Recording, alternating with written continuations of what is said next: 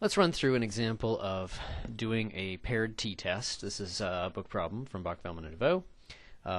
Is there evidence of a significant calorie per serving difference between strawberry and vanilla yogurt?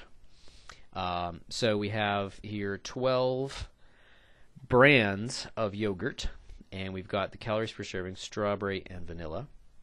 And first of all, the question is what kind of design to do, what kind of test to do. And the key thing is that there's a natural pairing here. For each brand, we can look at the difference in the calories per serving and look at that and do a paired t-test. So there's a natural pairing, and we don't want to think of this as one sample and this as another sample. For one thing, that's much less precise, and for another thing, they're not independent samples. I didn't go out and sample randomly 12 strawberries and independently do 12 vanillas. They're exactly the same brands. So the only really meaningful test, but a very good one to do, here is the paired t-test. So how would we do that on the calculator? Enter the data into L1 and L2.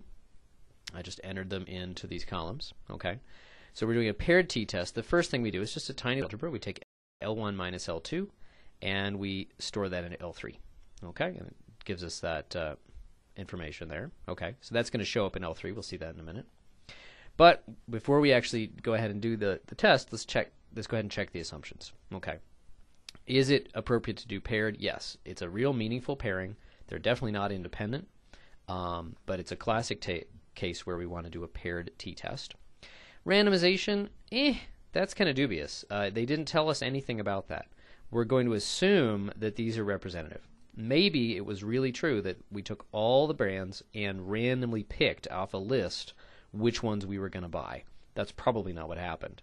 Okay, so this is one source of concern. Maybe these were the ones that happened to be in our store cooler, and maybe they're not representative. 10% condition. This is one that we always talk about, and very rarely do we have an issue with this. But this is one where it actually might be violated. We'd like to get a pretty decent sample size, so we can use the power of sampling to reduce variation. And so we got this nice list of 12.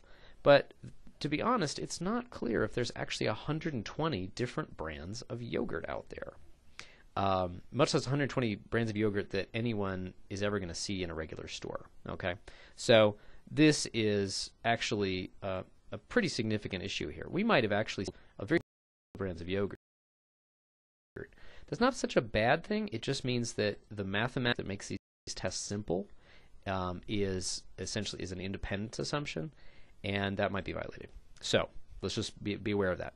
Nearly normal condition. Let's check the histogram. Remember, we check the histogram of the differences, L3. Once we do L1 minus L2 equals L3, and store it in L3, for paired testing, we pretty much ignore L1 and L2 as independent data. It was all about L3. But, this guy, ooh, cool, reverse video. That's got an outlier. Let's go look up where the outlier is. Wow, great value vanilla is really low in calories. It's almost like that could be a misprint or something. It's really low. It's way lower than the other guys. And their strawberry is on the high side, looks like. Okay, so that's just bizarre. And that's what's causing the outlier. So this is marginally okay. For such a small sample size, it doesn't look like a big red flag, but with the outlier, it's a red flag. Okay, so we're going to have to remove the outlier, but don't just do it without telling anybody. Say, clearly, we removed the great value yogurt because it just looks really weird.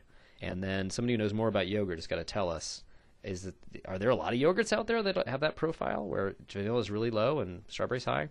Hopefully not. Okay, we're going to remove it. Okay, so we remove the outlier. Let me scroll down a little more. Okay, so I like to keep the outlier in a list. Okay, we could add it L3, but it's probably easier just really quick do L3 store into L4. So then L3, that list of differences is still there with the 100, but then I just went in and I deleted the 100 from this list. Literally just go down there and press del and it disappears from the list. Okay, now new histogram. Now we've got 11. Unfortunately our sample size is a little lower, but oh well. But it's a much nicer histogram. So we can sort of get away with a nearly normal condition here. Again, the sample size is small. It's hard to be perfectly nearly normal. We've got all these other conditions. We're going to proceed with caution.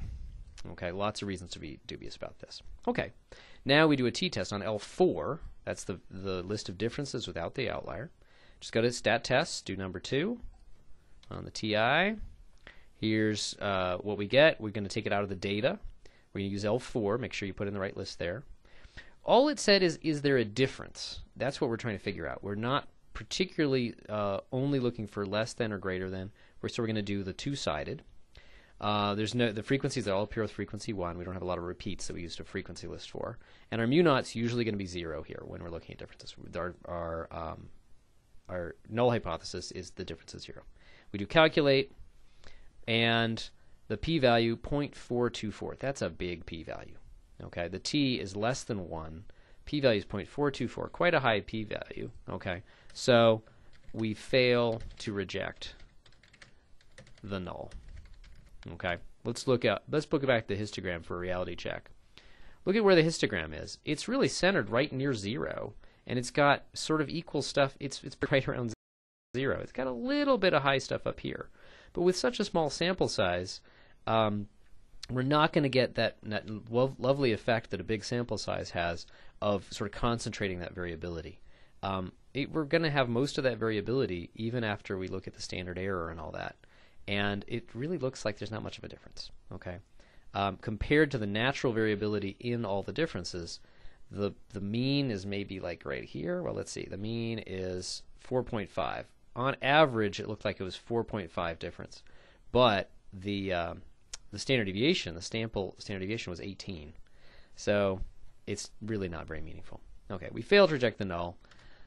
There is not significant evidence, or not evidence of a significant difference.